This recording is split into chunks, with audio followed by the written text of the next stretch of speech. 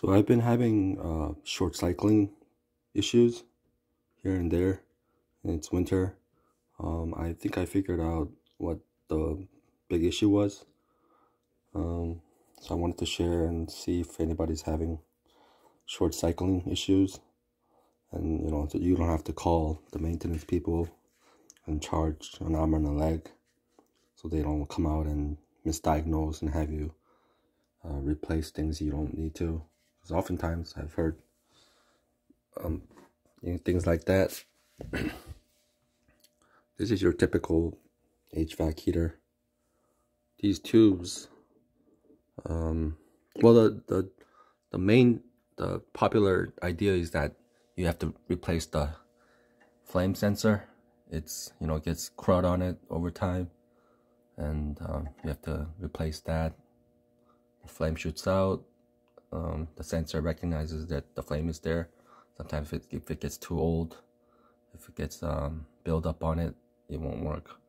I just want to go over that first, and that's one of those things. The second thing is these tubes can fill with condensation. I mean, when it does, the heater it doesn't like that. It shuts off by itself. There's another tube here.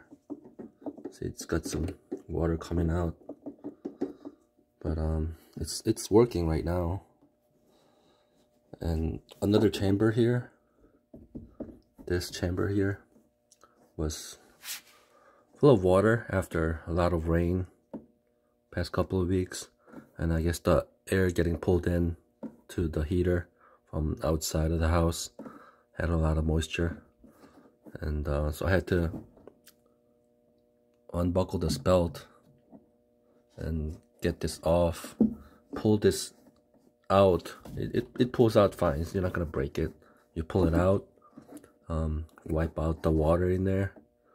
I actually I just had a knife and just put a incision, like cross incision here.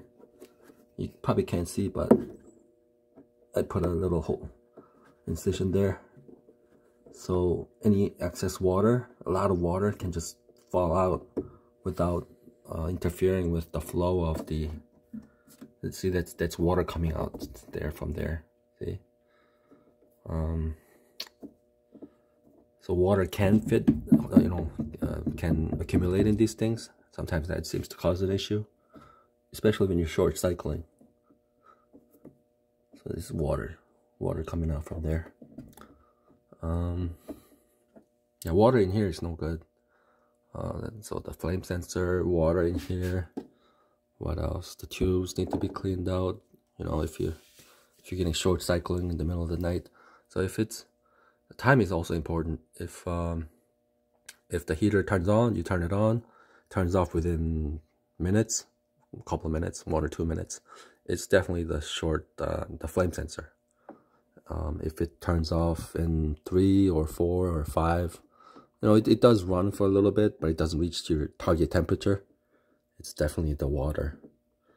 Another thing you have to be mindful of is this tube, runoff tube. This is where the condensation, I think, accumulates here, comes down here from the tubes. It's supposed to drain out here. It comes out from the side of the unit. It's supposed to drain out here. I think it's supposed to carries drainage from a lot of these pipes from all the various sections of the house. I think, I don't know, I'm not a professional. And it's supposed to, you see this downward angle, it's supposed to carry the water. The gravity is supposed to carry the water. So I got some stuff here. So I think my big problem was this. See this sump pump here? That's where everything's supposed to drain out. So this piping, this drain pipe was lower. So I just put this there. So if you have it like this, you see this going down, and see this having to come back up again. You know, this won't do. If you leave it like this, if this is low, it's gonna accumulate water here and not properly drain the water. So I noticed that, and don't put it so high that, it's gonna kick the water back up this way. So this is good here right now. So this is fine. Yeah, I hope this video helps people with any short cycling this winter. Waste money. It's just little things you have to watch out for. The filter. I thought it was the filter. I wasted a lot of money switching out filters when I didn't have to. These cost an arm and a leg. It's like $100 for 2 of these right now. Okay, thank you.